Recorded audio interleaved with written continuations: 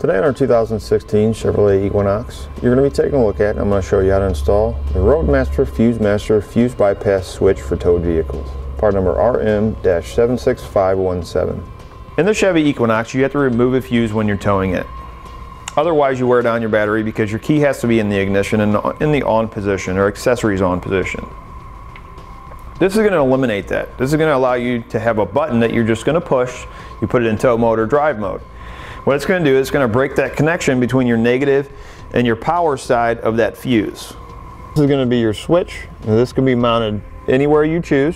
I chose to mount it here because the braking system has it on and off, and it's all part of the towing of the vehicle. So I want to keep it all close. You can see it has a drive mode and a tow mode. That's determined once you have it installed. You'll go through some testing per the instructions, and it will show you how to determine what's tow mode and what's drive mode. First thing we need to do is we need to remove our fuse panel cover.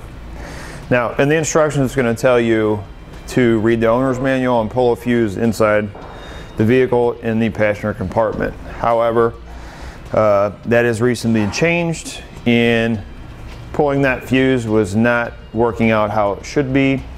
So they changed it, and we're going to be pulling a fuse from out here. To remove your cover, you're just going to push the two tabs in like this and pull it off. The one we're going to be removing is the ABS module fuse, which is going to be this one right here on the ends. What we need to do is we're going to pop this cover off. Now, this fuse is going to be a little bit hard to get out. Could be. You want to take some small needle nose pliers, reach right down in the corner like this, and just kind of work it out. Like that. And then we'll be installing that back into our fuse holder. So next what we want to do is where we took our fuse out, we want to set our cover back in place, mark where our fuse is. What we're going to do is we're going to take a knife and we're going to cut that out. So we're going to be feeding two wires through there and connecting them to those two posts. I'm just going to use a razor knife. We'll just kind of score right along the outside edge where we marked it.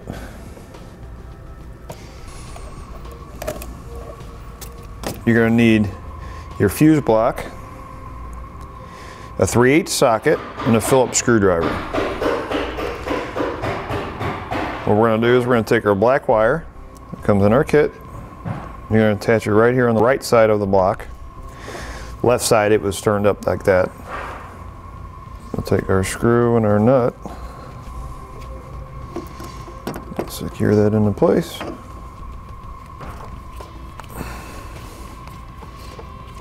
Next, you're going to have a red fuse holder with a ring terminal. And you're going to have another small fuse holder that doesn't have the ring terminal on it. We're going to have to put one on. So you're going to get a couple of ring terminals that come in your kit. You just want to strip one end. Take one of your small ring terminals and add that to it. I'll go ahead and get that into place like that. And we're going to take the small one and put it on the bottom. Add our nut. We'll secure that into place. So right behind this panel, we got to get this close enough to where we can feed these through the hole in our cover. They're going to feed right through there and hook into the spot where we just took out our fuse. So what we need to do is we need to mount it close enough to get them there. Right behind this little cardboard panel is the firewall. Now, the problem I'm having is the two holes on our block here are not hitting metal in both places. So, a couple ways to mount it. What I'm going to do is I'm going to take off this double-sided sticky tape, stick it to it, and I'm going to put a self-tightening screw on one side. That'll be sufficient enough to hold it. You just want to make sure when you mount it, because I tried to mount it over here, I couldn't get my cover on. I'm going to have to come over this way. Just make sure wherever you mount it, in there, you have enough room to get your wires through the top of your cover. So I'm going to cut out a section here.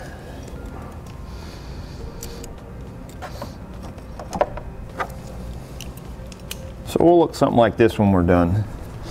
So now let's take our two-sided tape off. You want to make sure that this area is clean, because when you cut this, you're going to get little particles.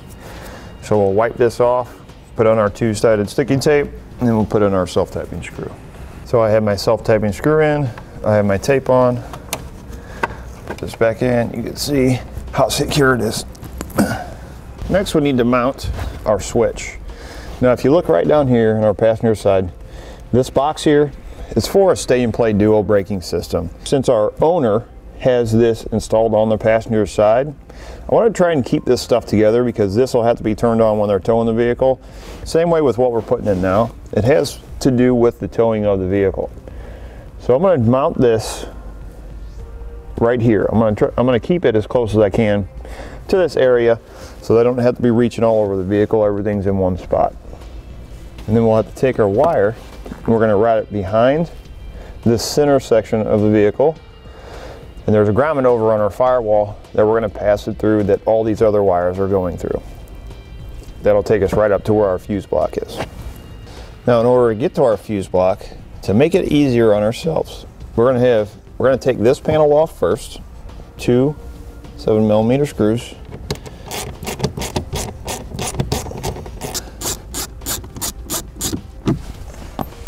We're just going to pull it out. Next, we're going to remove this bottom panel down here. We're going to have one 7mm bolt right here.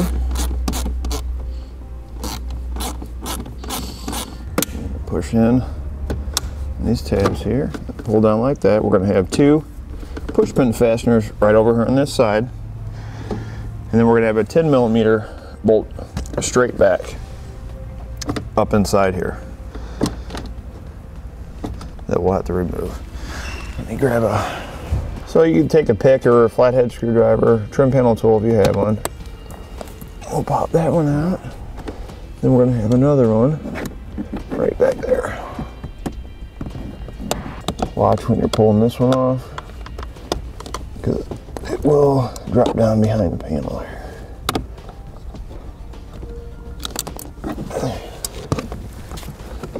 If you look right back there, that's going to be our 10mm. We need to remove.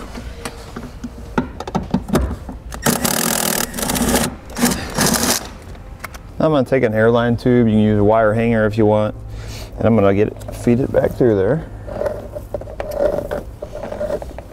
Like that.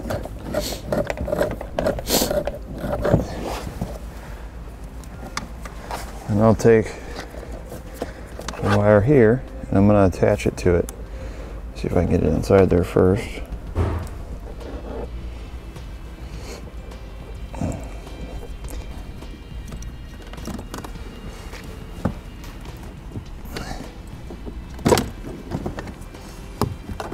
So we can see all of our wiring here that's going to that G-force controller. I'm actually going to cut the zip ties off because they're running through that grommet. I'm going to see how much I've got, or how much is left on there. And I may attach this to that to help me pull it through the grommet. And if this idea doesn't work, no harm, no foul. We just throw a couple more zip ties on and we're back to the way it was. But we might as well utilize what we got to make it a little bit easier on ourselves, because I will tell you that grommet is hard to get to. And it's hard to get to outside of the car. So it looks like this red one right here is, actually either one of these are pretty long. I think if I get it attached up in here, I may be able to get it through enough. I'm gonna run some electrical tape around it here. Gonna make sure you got a good solid hold on it, because when you pull it through that grommet, you're basically stretching the grommet out just a little bit, enough to get this through it. So you don't want to pull the gray wire off. So now that we have our wire ran through, we're going to go ahead and reinstall our panels here. We're we're just going to reinstall them in reverse order from how we took them out. You can see the box here. This is for the braking system that they have installed on their vehicle. Since this has to do with towing the vehicle, I want to keep it all kind of close together. So I think I'm going to put it right in this area. But what I have to do is drill the hole first so I can feed the wire, and then that will lock into place. Since you have this corner and you have this small edge, I don't want to make the hole too big, because if I go too much over this way, it's going to make my hole too big and then this won't stay in. If I go too much that way, it's going to go into that. So what I'm going to do, we'll take this, I'm going to set it up there just like that, and that's where I'll start drilling. If we use a step bit, we can slowly make the hole, try and fit it in, and gradually open it up to where we need it.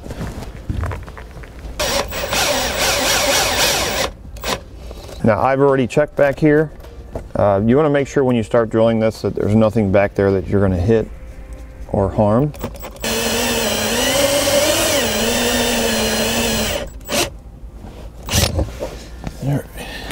Now we'll take airline tube, you use a wire hanger, and we fed it right back behind the center section there.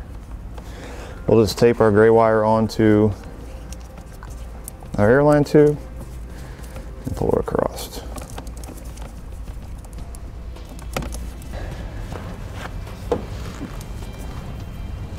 Next thing we need to do is we need to test where we took out our fuse. We're going to test each one of those blades, and we're going to find out which one is the hot one. Now, you want to make sure your car is in tow mode.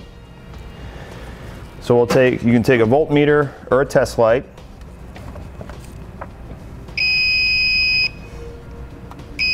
You can see this one on the outside here is our hot one. We're going to need to take our red wire is going to pass through our cover, and it's going to go onto that outside one, and then our black one is going to go on the opposite one. So now we'll take our red and black wire, we're going to run them through our cover here, and this is going to be a bit difficult to see. So now we can see I pulled the end off of my gray wire that I pulled through. You have a black, green, red, and white. White's going to be your ground. Red and black are going to go to the fuse block. And then our green wire is going to be the power that's going to run to this smaller fuse that we got hooked up. So I'm going to strip this back. I'll cut my 3 wires down, my black, green, and red wire down to where I can go right here and right here. My white wire I'm going to leave to length. I'm going to route it around. I'm going to hook it up right to this ground that the vehicle has on it already. Now we'll take 2 small butt connectors included in our kit. We'll put one on our black wire.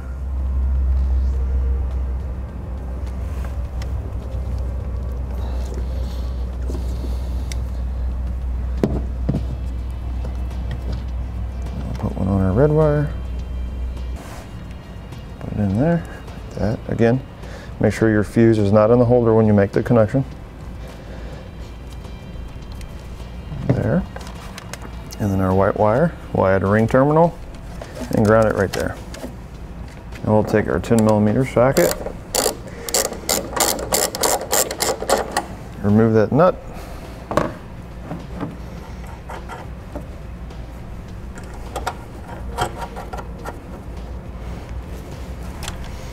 next, the large fuse that we took out earlier, we're going to insert it into our fuse holder here. And then our small fuse holder, we're going to insert this fuse that comes in our kit. Go ahead and close them. And now we're going to test it out, make sure everything's working properly. Our switch that we installed on the passenger side, now what we need to do is test to figure out what drive is and what tow mode is. So we're going to push the switch one way, and then we're going to test our black wire. If it registers Makes the light come on. That means we're in drive mode. Your kit's going to come with 2 stickers, a drive sticker and a tow sticker. Put the drive sticker whichever direction you pushed it, and your tow sticker is going to go on the opposite side. And that'll do it for a look at and installation on the Roadmaster FuseMaster fuse bypass switch for towed vehicles, part number RM-76517 on our 2016 Chevrolet Equinox.